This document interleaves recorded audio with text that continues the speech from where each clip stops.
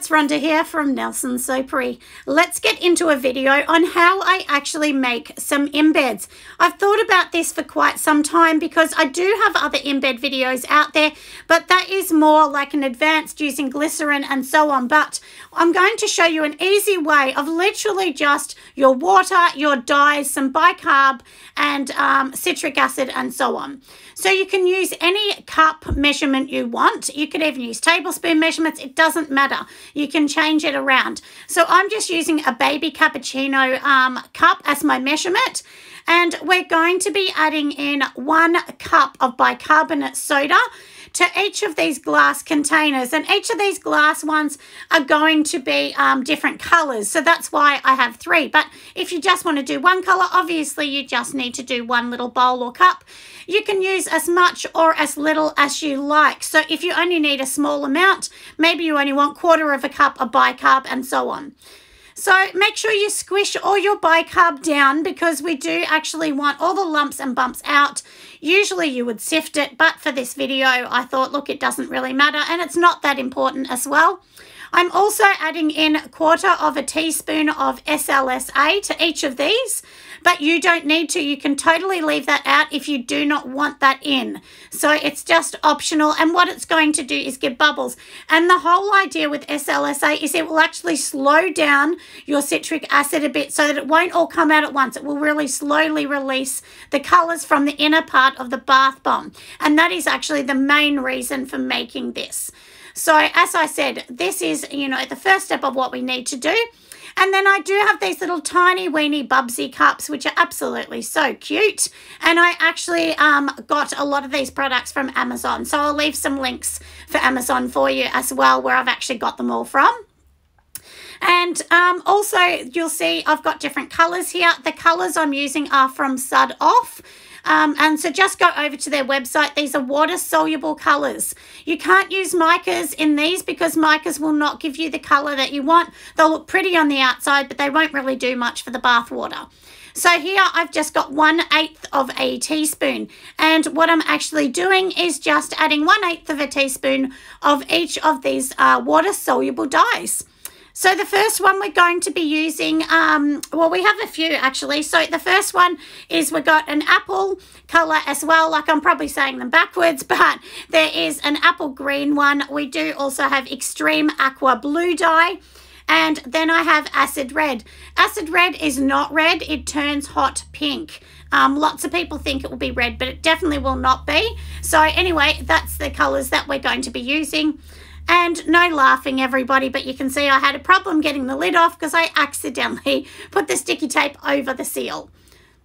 I actually put a lot of mine in different containers just so that I know that they stack up neatly, because these are stackable containers as well. And you can find them from many places, from Amazon, from plastic suppliers and so on. But if you only want a few, just go onto Amazon because it's so much easier just to get a couple if you only want a couple containers just to keep your things in. But if you're buying in bulk, obviously buy in bulk from huge plastic containers companies. So on here, I'm going to be adding in 1/8 of my teaspoon, and this is in witch hazel. So in this container I have my witch hazel, and the reason that you're going to do this is you don't want too much water in it.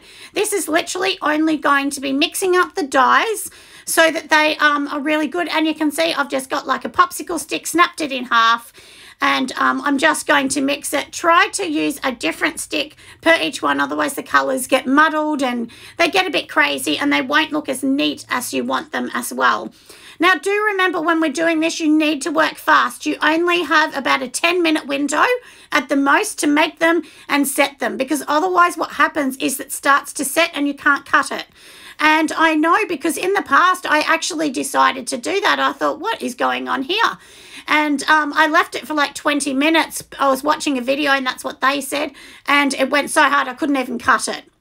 and I had to literally snap it.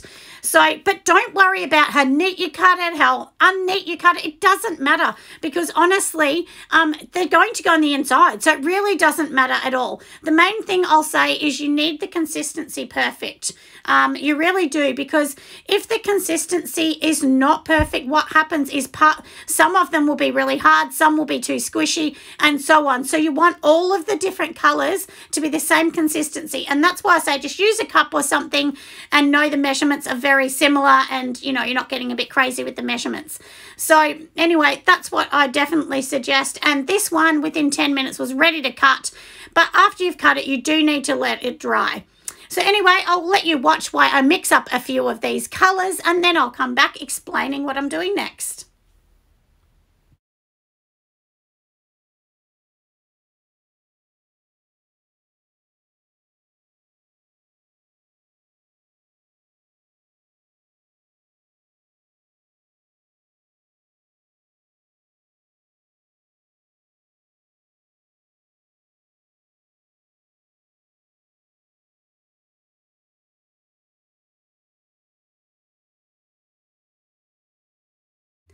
So you'll see along the way that I'm spraying with witch hazel just to the bicarbonate soda and all the mix.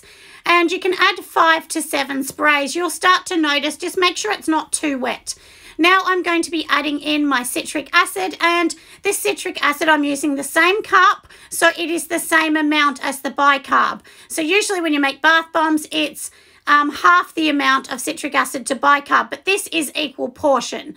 So obviously I've got one of those little cups of bicarb, one of the cups of citric acid, and so on. So anyway, we're just going to mix all of this in, and remember, we don't want to spray it much at all, if anything, because it's very important to remember that citric acid may expand if we keep adding more waters, or witch hazel. So we're going to mix this up perfect. We're going to squeeze it to see that it's the right consistency, similar to a bath bomb. And then we're going to get a tray and pop it all on the tray. So now I've got a tray, and I do have some wax-proof paper on the bottom just so that it doesn't stick and it's really easy to cut and get off. And all I'm going to do is literally pour it on the tray, so you don't even need a container. We're going to use this, and because it can mold like clay because of the consistency, it's really easy just to go around the edges, kind of neaten them up. You can get a knife and neaten them up if you like, or just with your hands like I'm doing here. And literally what we're going to do is do this process for each colour, and then each colour will go on the top. But I will show you throughout this video exactly how I've done it and the colour. So there you go. We've done with the pink. That one's all done. So now let's go and get the next colour, of course. And you can change your gloves in between, but I'm going from lightest to darkest colours, so I know that's going to be fine. So now we've got the blue. And the same process, we're going to mix it in with the bicarb. Once it's ready and we've sprayed it, then we'll add the citric acid and so on. So hopefully that makes it nice and easy. So really all you need is bicarbonate soda, citric acid, witch hazel, you know, SLSA if you want to pop that in, and your water-soluble dye. So it's as simple as that. You can even use water if you don't have witch hazel. It won't work as well. I'll tell you that it won't. But it's, you know, up to you how you do it. But do remember too that witch hazel is a plant-based product, and obviously plants drink water. So it does have a water element to it. But anyway, like I said, we're going to mix all of this in. And then when it's ready, we're going to pop it onto the first layer.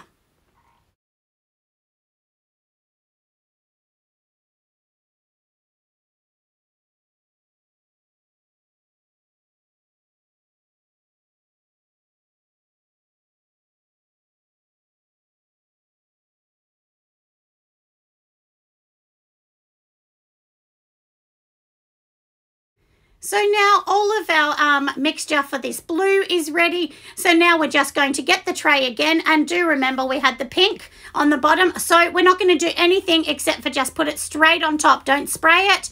Don't do anything extra. Literally, we're just going to pop it on the top. And as I said at the start, remember there is only a small 10-minute window to do this. And the reason is it will start to harden up and be really hard to cut. So do try and make sure you don't spend too much time. Have everything organised before, and that way you can just go straight away. And that's why at the start you'll see that I added in all of the bicarbs and so on into them before I added any witch hazel, to make sure that I had everything pretty much ready and on the bench to go.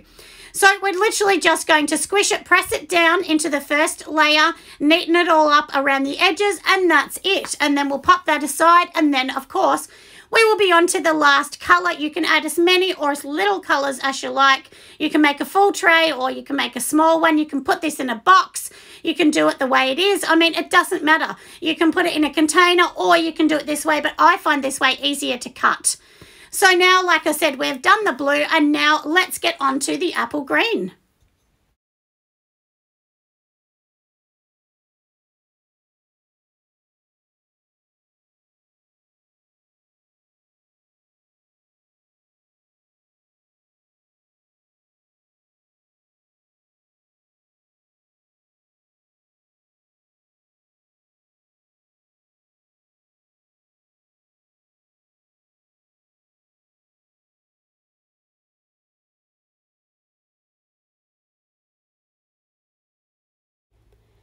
So now let's keep going with the apple green. I have already added in my citric acid. So now, like I said, just as the other ones, we're just going to keep mixing this together and just making sure it's the right consistency. This is definitely a messy business, so 100% you will want to wear gloves, and this does stain. So cover your benches if you have a marble or porous bench. As all of you know, my bench out here is zoned just for soap making. It's not my kitchen. It is actually a soap making studio. But anyway, like I said, just make sure you cover all those. Once again, the same as what we did with the first one. We're literally just going to be pouring it onto the top, pressing it all along the edges, and then of course we will get a knife or something and just smooth along the edges, because it does make it easier to cut and easier to use. But, you know, as I've said before in the videos, do remember nobody is going to see this. So don't be too particular about how it's going to look. It's not that important because, like I said, honestly, no one's going to see it. It's going to be inside the bath bomb. The main thing is you just want your colours good. You just want to be able to cut it to the size you want and then just be able to use it. One thing I did too when I've made them, well, you know, a distance ago, is I made them too thick and then they were too thick to fit in. So make sure you're cutting them small enough to fit inside your molds. Otherwise, they can be just, like I said, way too big and they just don't work. But anyway, like I said, we're neatening this one up. So now I've just got my knife and I'm just going to go around the edges just to make it really smooth and exactly how you want it. You can make this flatter if you want. You don't need to have them as high as me. You can have them really low.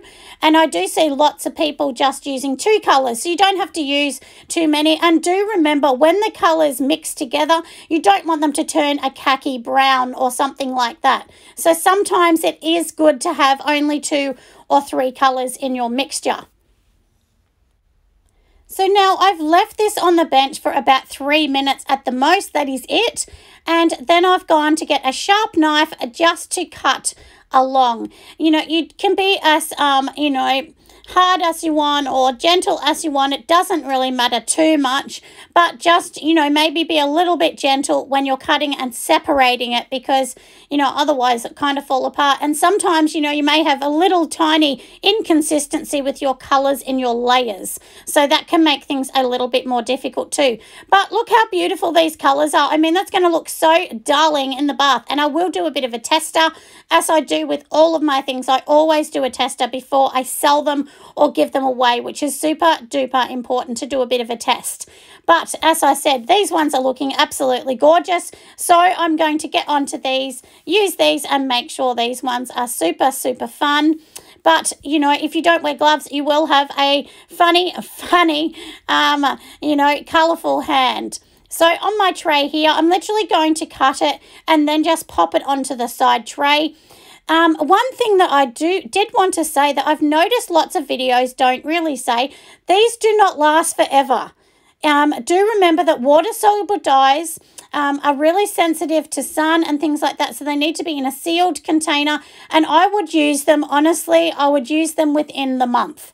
I've had ones that have sat there for a couple months, and when I put them in the bath bomb, they haven't really been as good as they were, you know, when they were only a few weeks old. Once you've made the bath bomb, it's fine, but and the bath bomb can sit there for a few months, no problem. But in the meantime, it can make it quite tricky. So I definitely suggest that once you've done these, try and make the bath bombs within the month and pop them into the bath bombs, because that way they don't have time to move their colour. And obviously once the colour is inside the bath bomb, it's dark in the bath bomb. So it's not going to lose any colour or any of the funness inside. But you know, this is all just a part of bath bombs, isn't it? It's a part of testing, seeing what works, what doesn't work, and so on.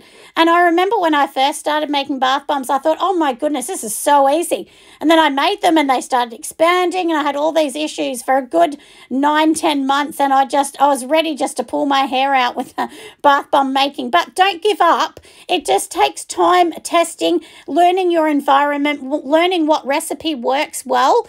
And I've tried many people's recipes that have not worked for me or have slightly worked, and it's nothing wrong with the recipe. It's just that recipes are different in different areas and different zones. And also, you know, if you have an older home that may be a little bit damper, then often you have more problems with them expanding because you already have that moisture within the air. So you would need to put a dehumidifier on and put the bath bombs in a darker place. So there's lots and lots of things like that that we never think of, you know, when our homes are older or newer.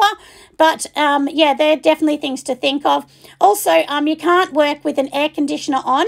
You need to set your air conditioner to the dry mode. And the dry mode actually means it's like a dehumidifier. So if you don't have that and it's an old air conditioner, I would definitely turn it off and make sure your humidity is under 55. So hopefully that's a little bit of help when making these or bath bombs, because this realistically is very similar to a bath bomb. The only thing is obviously we're going to stick it inside a bath bomb, but it has very similar materials inside.